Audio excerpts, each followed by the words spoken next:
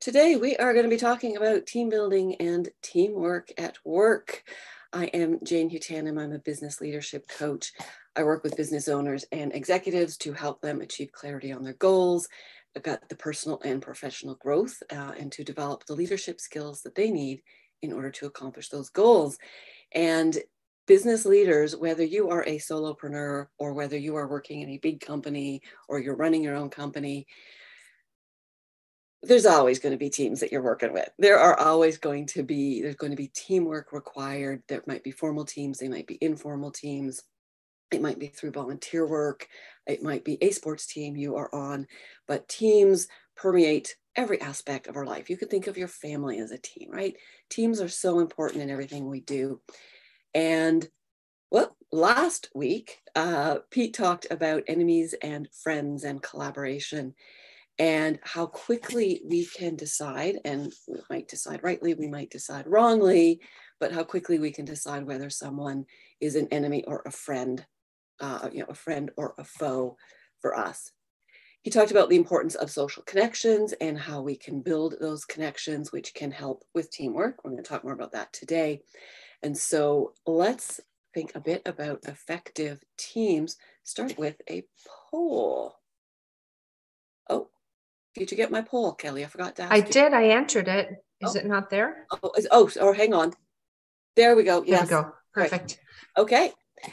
Thinking of the team you spend most of your time with right now, it might be work team, might be volunteer, might be something else. Would you say it's a highly effective team, a somewhat effective team, neither effective nor ineffective? So, some days good, some days not so good. Somewhat ineffective or highly ineffective team.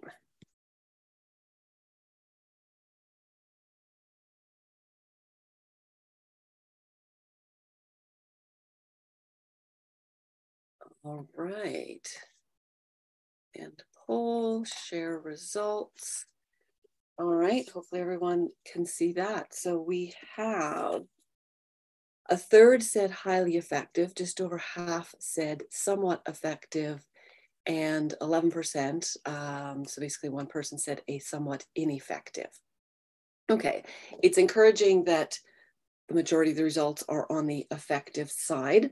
Hopefully by the end of today, everyone will have a few tips and ideas of how they can go back to their teams and work to make them a little bit more effective and move them kind of up the scale. That's what it's called. All right. So let's just have a bit of an open discussion here. What makes a team effective? One that you want to be on?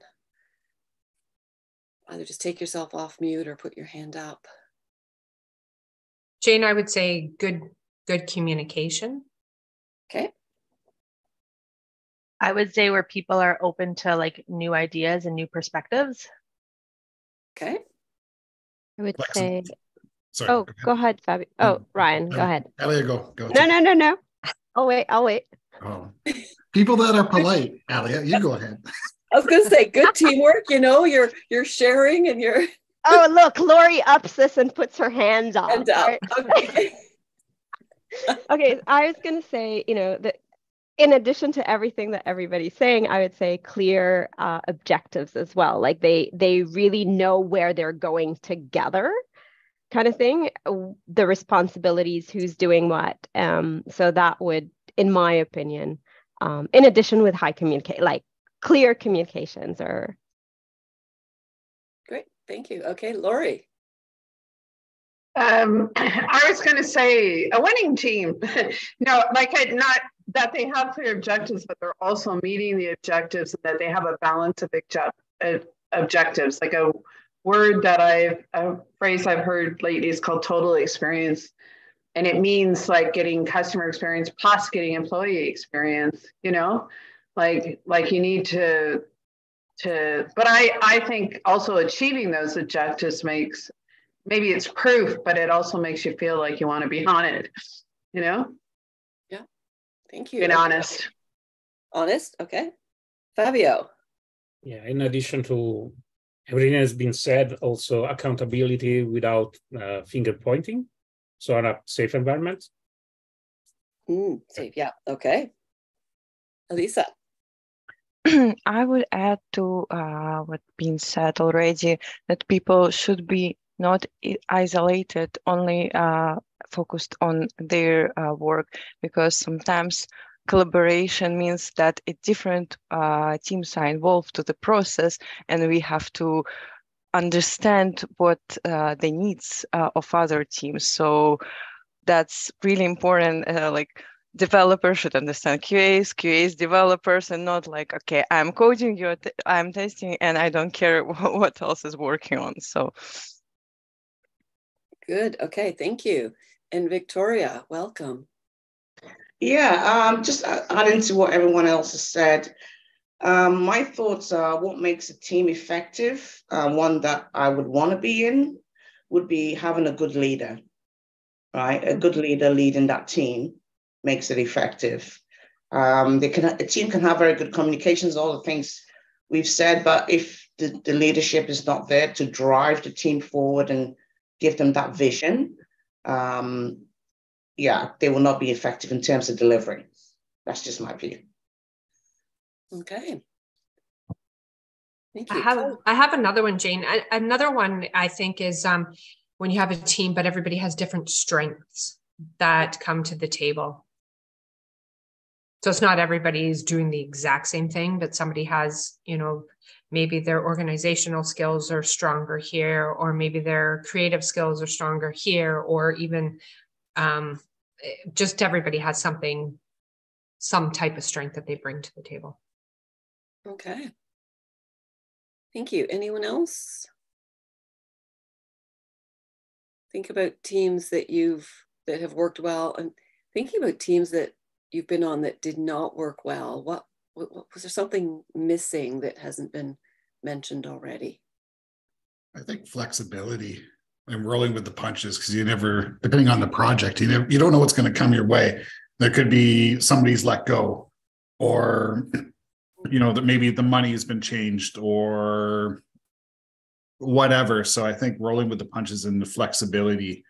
And I think for myself, teams that have gone kind of awry have kind of, I think sometimes ego, sometimes people, maybe it's just in nature, they feel like they should be the dominant one, so they may like push other people out. So sometimes ego. Okay. Brenda. I think teams that don't work well also have members who don't pull their weight. So, if you're on a team and some people are doing all the work and others are not doing their fair share, that can create a lot of dissension in the team. Right, because then other people are filling the gap and have to pick up the slack, and then there's resentment and right. Okay, Alia. You're on mute. Do you have your hand up? Yeah. Thank you. Teams that don't work together for me have been teams there where individual values and their understanding of things have been very out of sync, right? Each one is doing their thing, they feel that they're contributing towards that common goal, but each one is kind of on their own doing it. So it comes down to me to values, and as my boss always reminds me, and I like what he says, it's you want to be on teams where people want to work with you, right? You want to play together. So and as I kind of grow, as I kind of mature within the organization, I feel that is a total success thing, that you want to be on teams that want to play with you, kind of thing. And in theory, you want to play with everyone else on the team as well. Exactly. Yeah. I mean, you still have to communicate with some people who don't want to work with you, but at least for your core team, be with people who want to play with. Yeah. So. Okay. Lori. Throwing out a big term, psychological safety. Mm-hmm. That people are, it kind of goes, Ryan was touching on it too, that people are seen and heard and everyone has a chance to talk. Although I heard something like, you get a chance to talk, you might not always get a chance to vote. you know, but at least everyone is acknowledged and seen, or feels they can. Like if you don't feel, that's the safety part. So you feel safe to be able to speak up. Yeah. Yeah. So if they have a dissenting point of view, it's okay to share that. They may not agree with the final decision, but they know that their point of view has been heard, taken into account, and considered in making the final decision. Yeah. And yeah. And that's something that I think in all aspects of life, whether you're on a team, whether you're calling to complain, customer service, talk to a customer service rep, people just want to be heard. Mm-hmm. People want to be able to express their point of view and have someone acknowledge that they have a valid point of view. They may or may not be able to do anything about it, but understand, so that they know that people understand where they're coming from. And I don't know if I heard the word respect. Yes, I think I did.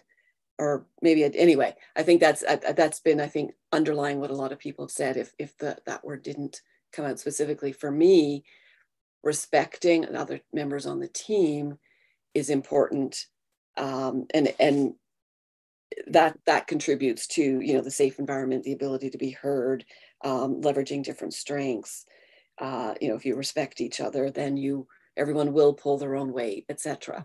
So I think that's part of it as well. Anything else that you think is important? I think Alia, did you have your hand up? I did, and I What's that? And I had a couple of things, with what Lori was saying, and I think it was Fabio who first started it, talking about safety, and also Victoria about leadership. Is a team, like an effective team in my mind, is also one where the leader is not afraid to be vulnerable and say, I can't do something, and relies on the strength of the individuals, who are on the team. So, the whole being vulnerable as team members, or safety, right? It comes down to to safety at the end, but the ability to say, even as the leader, I can't do something, or I'm not sure, or, that kind of like expressing and feeling okay, somewhat feelings that you won't normally say at work.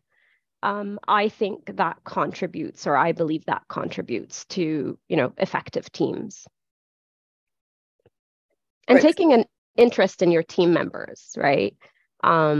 It's not just, all work, but also taking an interest in their personal lives and trying to find a way to compensate them for like extra work with something they like, right? So. Yep. Okay. And, when you mentioned about the leader being vulnerable, so it's the psychological safety is for the leader as well as for everyone on the team. Yes, right? For sure. It's safe for the leader as well as safe for everyone. And that can be a really good role modeling of the leader role modeling whatever vulnerability it is. And, but there's also, leaders, there is a fine line, because sometimes leaders can overshare because they need to balance that with, okay, but I've got this, right? Like, or we've got this, in my personal opinion. So there needs to be a bit of a balance, but definitely, it does come down to the leader. Anything else?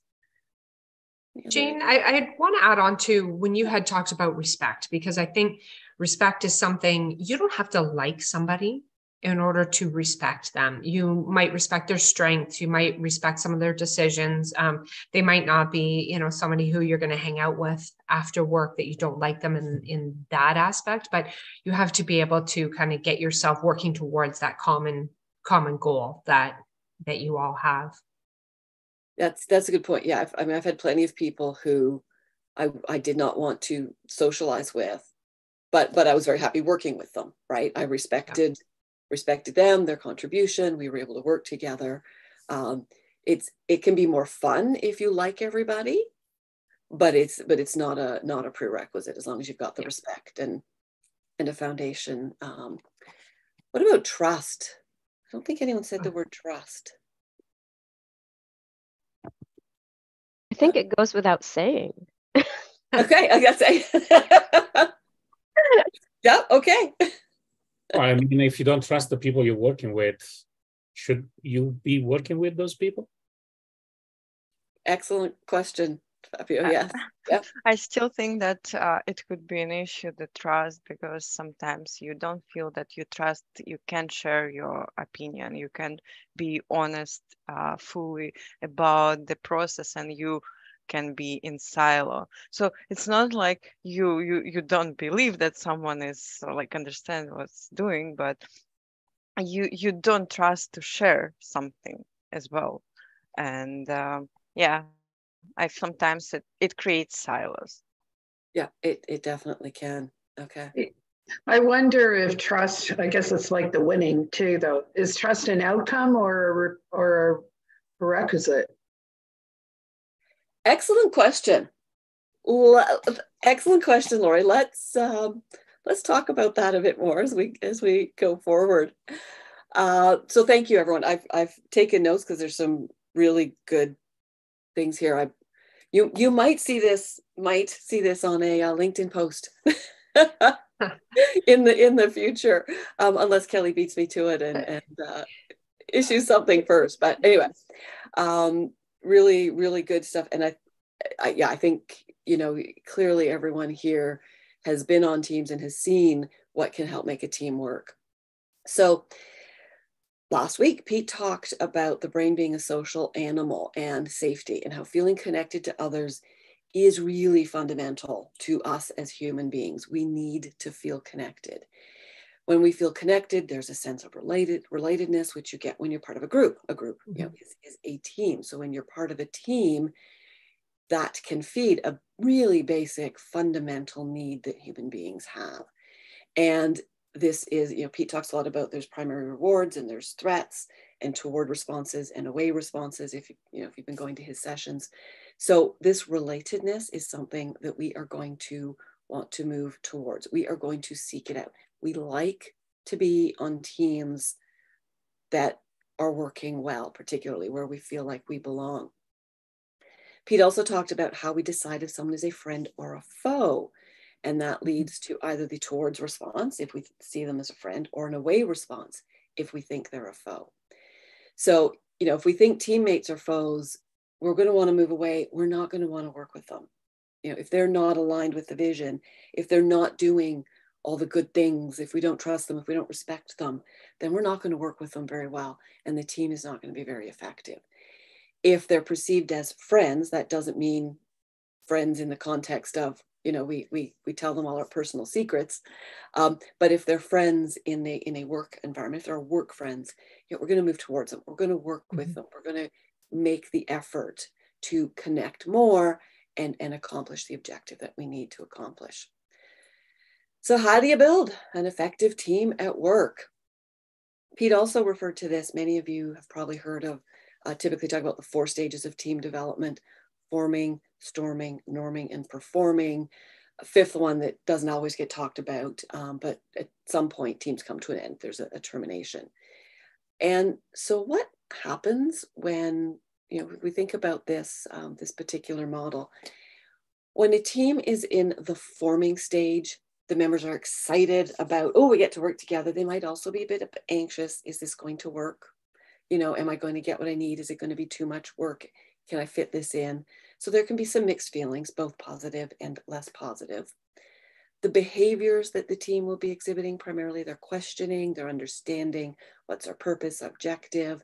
They want to know what their role is, and they want to make sure that they know what they need to do in order to move forward. So in the forming stage, the team is creating structures, goals, the direction, the roles.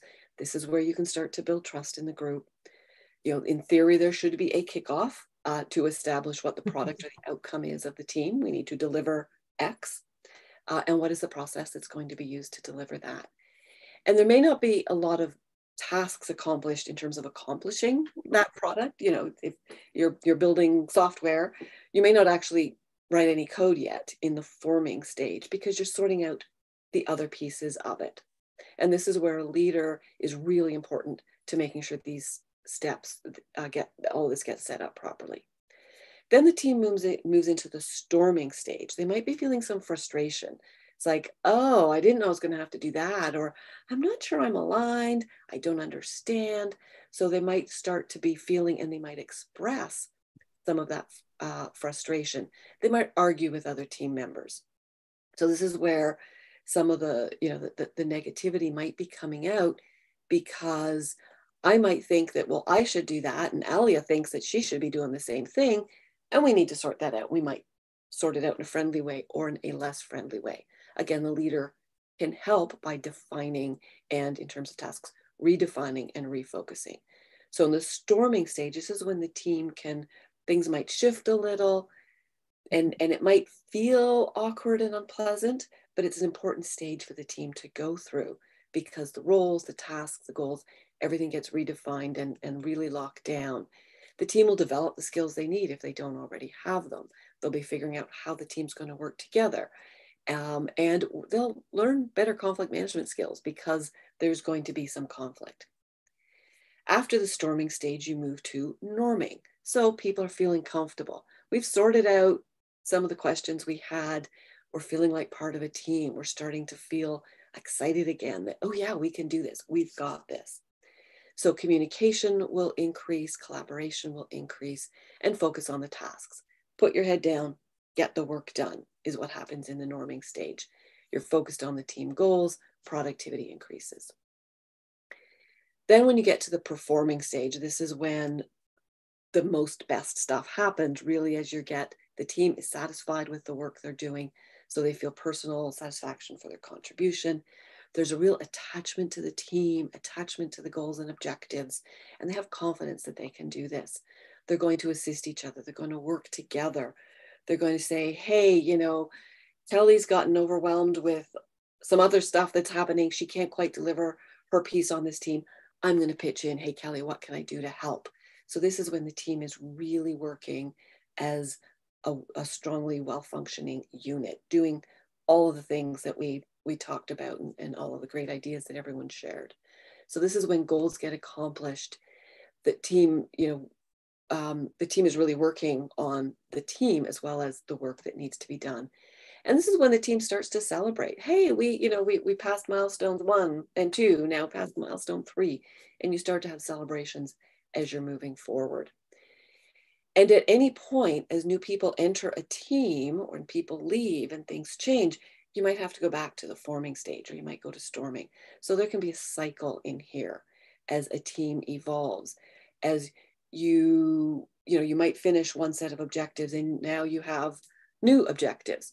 So there might be going back to the forming and, okay, now what is the new direction? What are the new goals?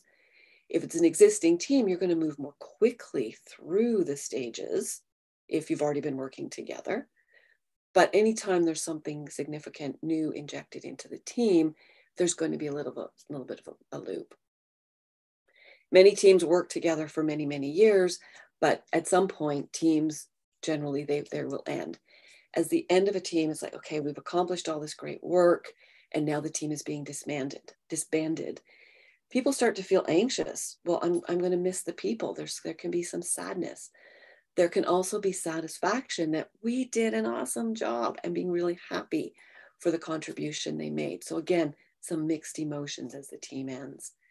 Some people will become less focused because they're feeling badly that the team is going to be disbanded.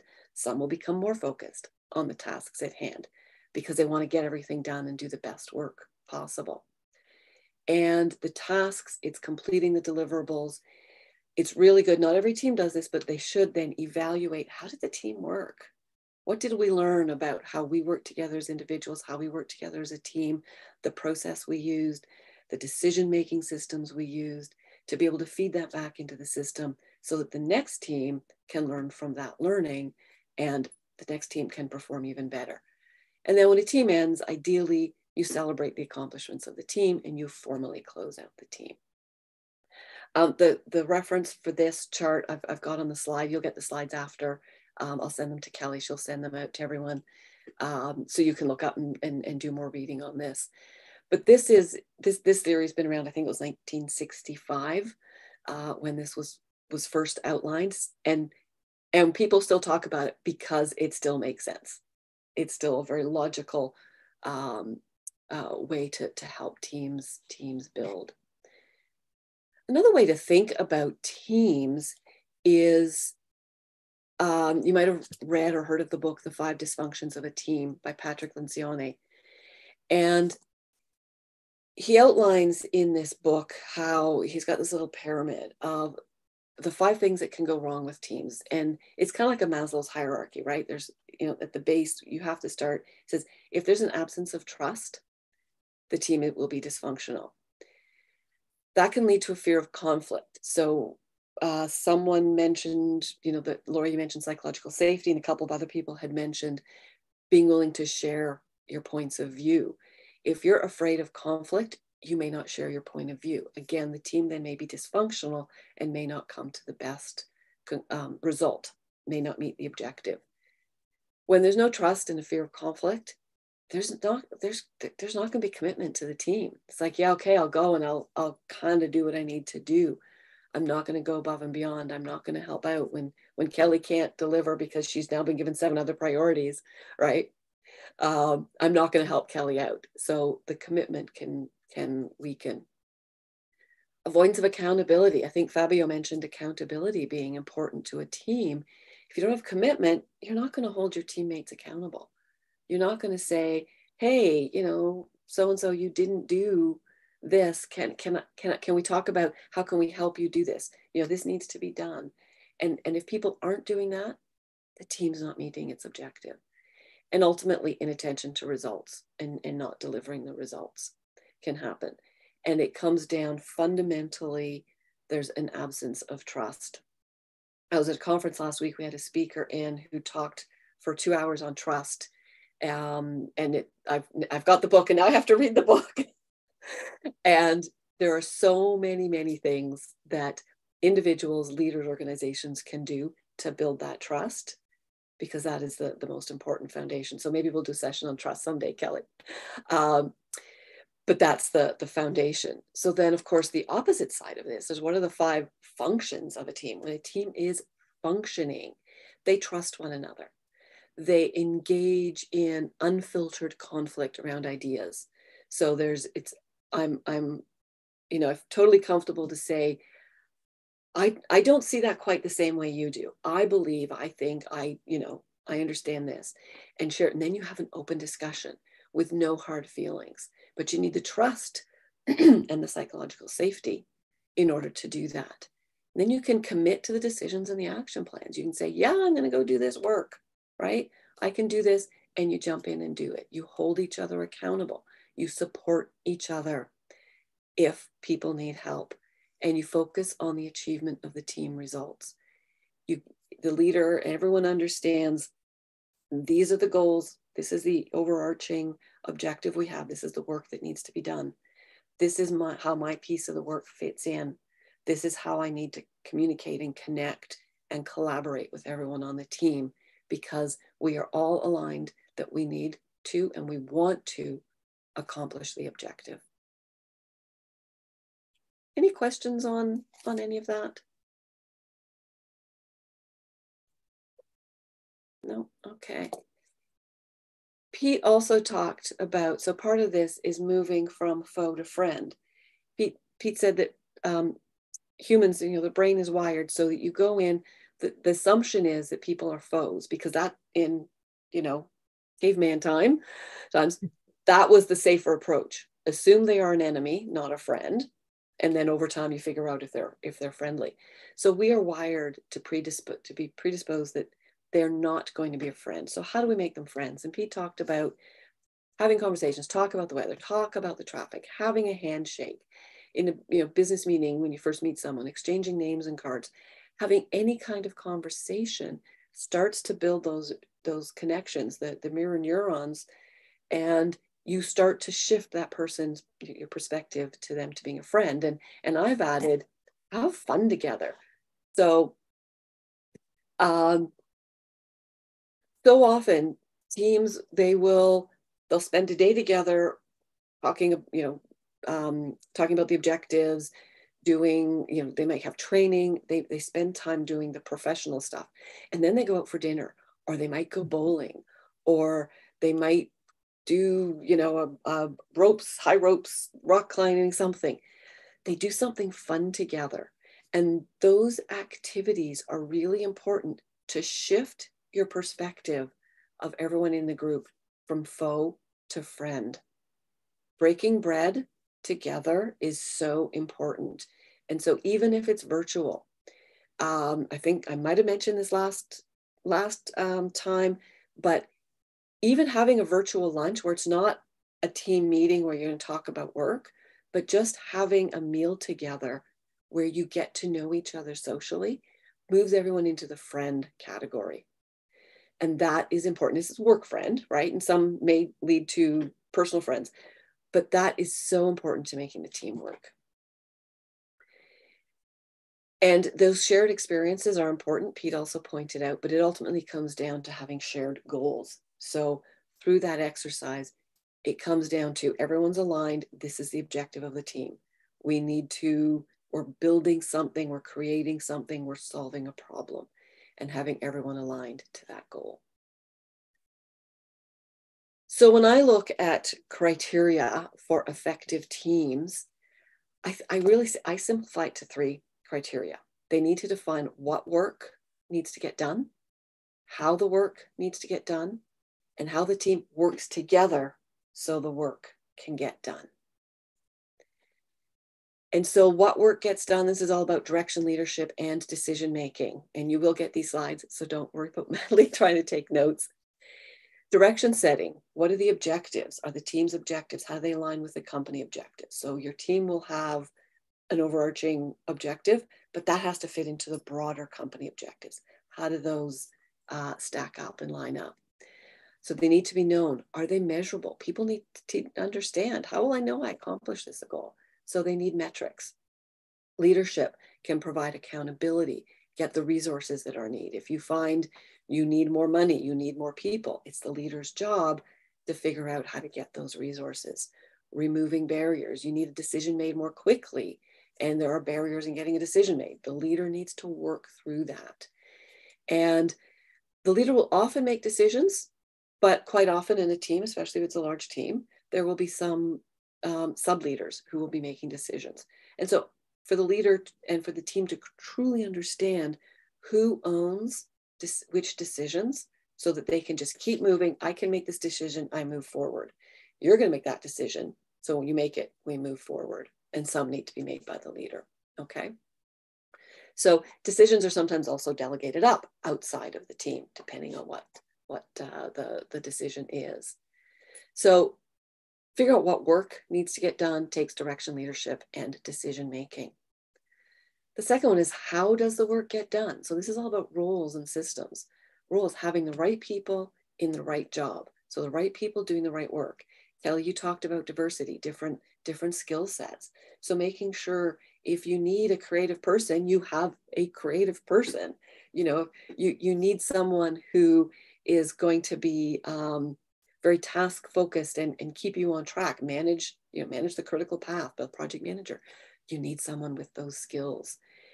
Different communication styles. Anyone who's been on any of my talks before about effective communication, and there are dominant styles, influencing styles, steadiness styles, and compliance styles. Different styles, different ways of thinking, different behaviors. You want to have all of those on a team because that is ultimately how you're going to move forward. And making sure that everyone has a chance to contribute at their best and be engaged. And that's by being in the right role and being able to contribute to their best. Systems, to get the work done, you need systems and processes, right? So establishing the systems and making sure everyone understands what systems and processes are going to be used, whether it's for making decisions, for problem solving, how our priorities going to be defined, just the logistics of how the work gets done. I do piece A, I then pass it to Kelly. Kelly does her piece. Kelly passes it to Alia. Alia passes it to Lori. This is the order you're in on my screen. So that's just, right. So and then Lori might send it back to me, whatever, but understanding that and what everyone's piece of the puzzle is, measuring your progress and knowing, are you on track, off track with different pieces? So if you're off track, that collaboration comes back in and everyone pitches in. How do we get back on track? What do we do about this? Reward and recognition, right? That's a system. That's a process. When you do a great job, make sure everyone knows that someone's done a great job and that they've moved things forward. And running efficient meetings. I spent an hour in a peer group last year sometime talking just about how to run effective and efficient meetings, because otherwise people will get frustrated and like, oh, I wasted another hour, right? So we've talked about the work, figuring out what the work is. This is how the work gets done, how the team works together, relationships and communication. The very first point made when I said what makes an effective communication or effective team, Kelly talked about good communication, and communication came through in so many things that people said. So what are the relationships?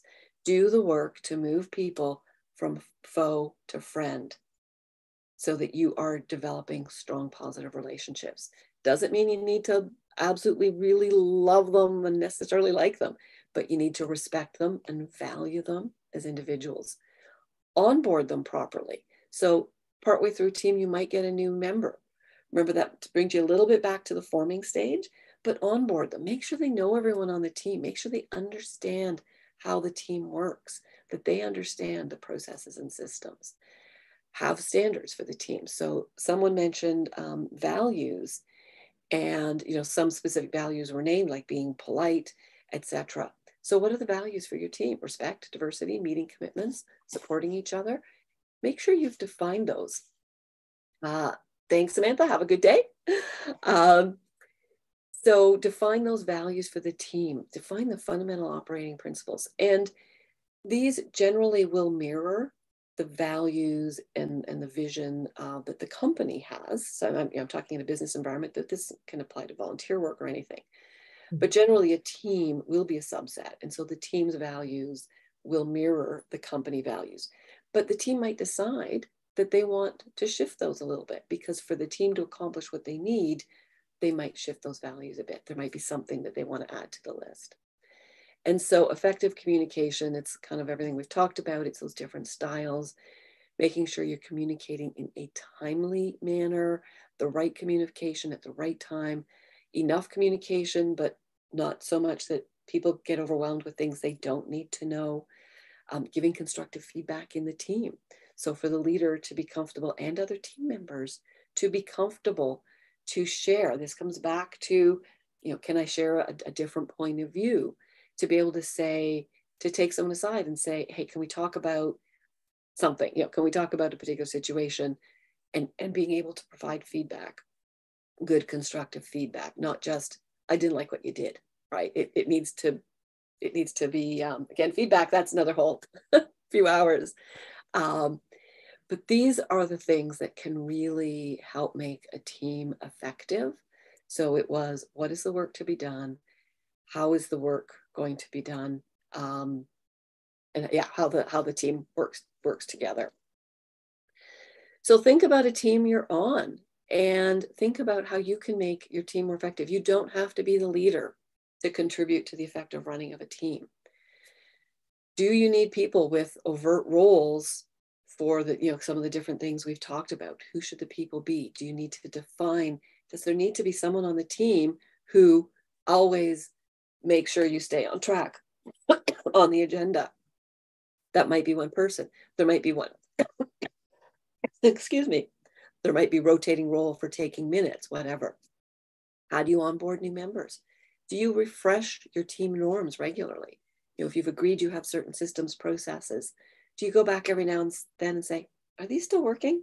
Maybe we need to adjust this because some things have changed.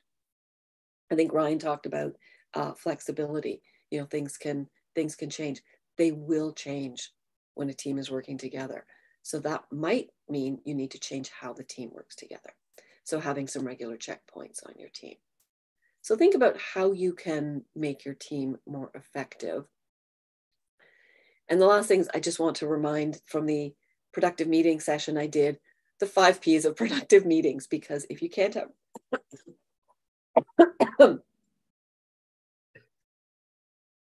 excuse me, if you can't have productive meetings, the team is probably not going to be very productive.